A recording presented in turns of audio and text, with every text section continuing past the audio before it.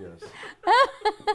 So we'll just wait for you to ask questions, right? And then go. Okay. Well, that's how it usually goes. This is Jay and his wife Jennifer, and you may have noticed she has a wonderful laugh. Oh, thanks.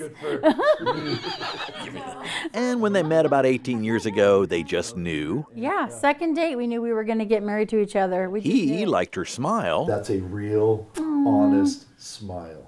Thank you. And she liked... I'm with my husband, his eyes. They moved up here about 9 years ago from Los Angeles. Jay was a welder and worked on the Osborne show and built props for Doken's George Lynch. He also makes these cool knives from railroad spikes. But up here, he's traded his heavy metal for happy moose. I like to take my wife and daughter out safe moose hunting.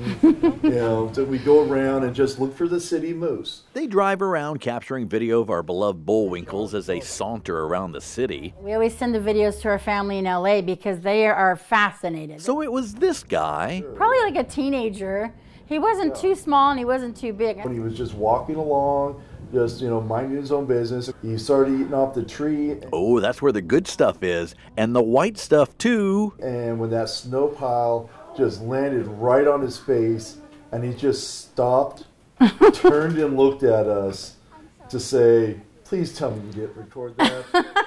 Nature's slapstick at its best. The old... He got a pie in the face with the snow falling off the tree. He just pie-faced himself.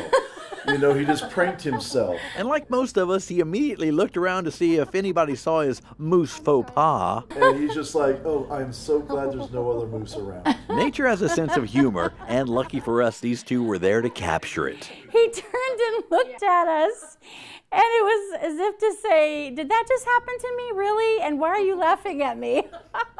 You gotta love this moose moment. With that look he gave me, how could you not?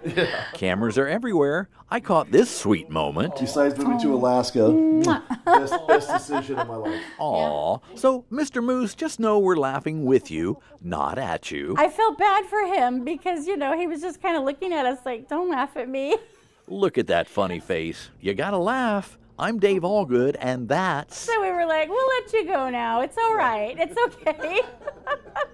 the Allgood News.